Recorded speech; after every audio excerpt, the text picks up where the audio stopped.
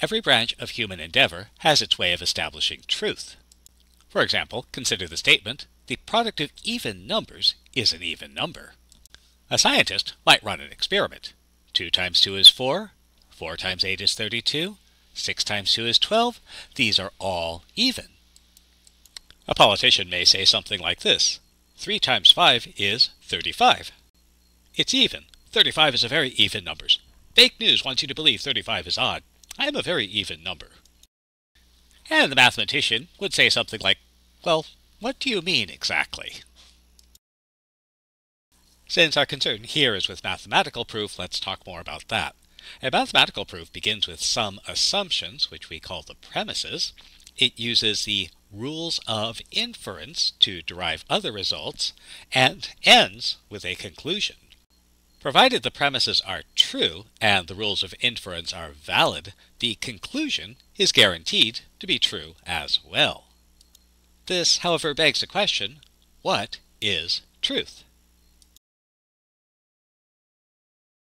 Well, that's actually a hard question to answer, so we don't try.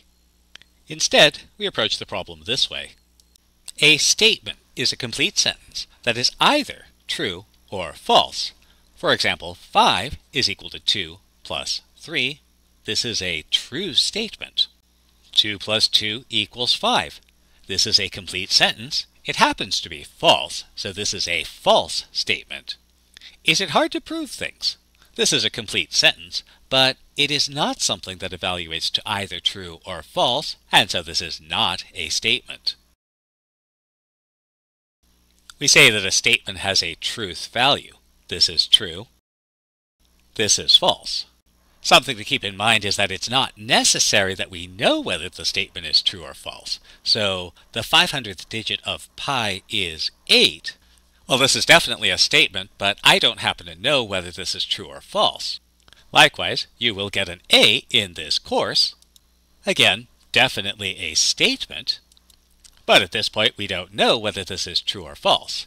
And in some sense, mathematical proof is all about deciding whether statements like this are true or false. A simple statement is one that cannot be broken into statements.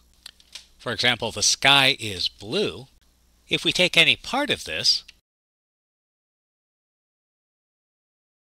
we don't get a complete sentence, and so no part of this can be broken into a complete sentence that has a truth value. This is a simple statement.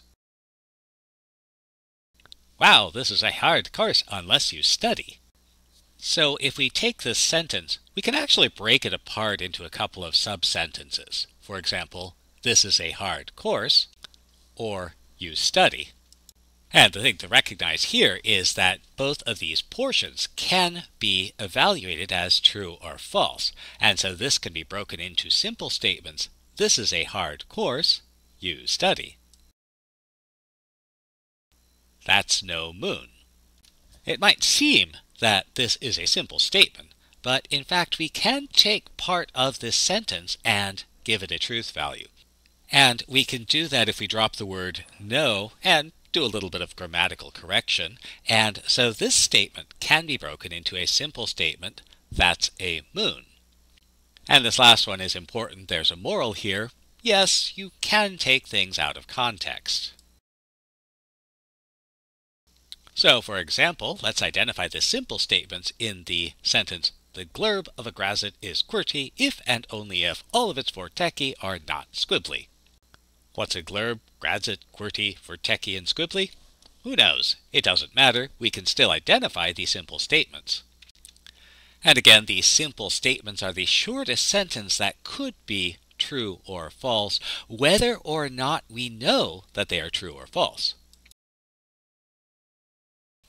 So if we look at our sentence structure, it seems that this first part, the glurb of a grazet is QWERTY, that seems to be a complete sentence that could be true or false.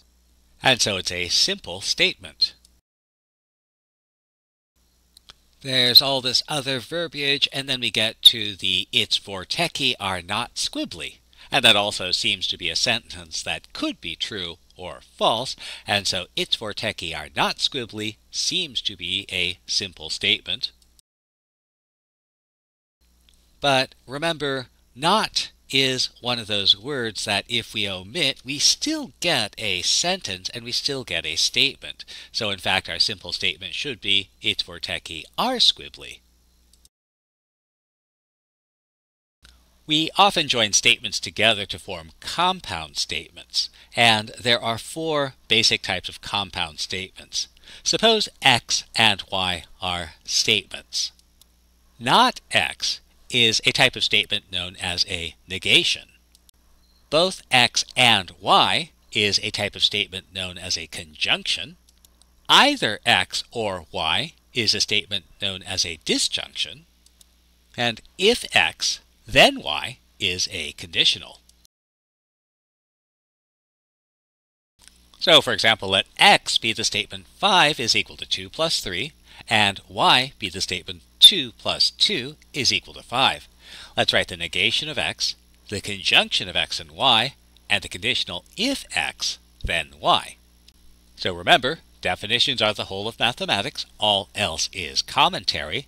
If we want to write the negation, conjunction, and conditional, it helps if we know what these mean, so we'll pull in those definitions. So the negation of x, well, that's not x. So we might write that as 5 is not equal to 2 plus 3. The conjunction of x and y, well, the conjunction is both x and y. And so we might write this as 5 is equal to 2 plus 3, and 2 plus 2 is equal to 5. The conditional, if x, then y, if 5 is equal to 2 plus 3, then 2 plus 2 is equal to 5.